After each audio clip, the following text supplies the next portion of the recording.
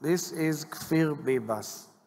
Kfir today is celebrating 1 year to his birth. Exactly a year ago, he was born to his parents, Shiri, his mother, and his father, Yarden, and his brother, Ariel. And Kfir, his whereabouts are unknown. We know he was kidnapped by Hamas. We know that these barbaric terrorists have taken him and his mother and his brother and his father, who's in a different place. We know that they are going through hell, and we don't know their whereabouts.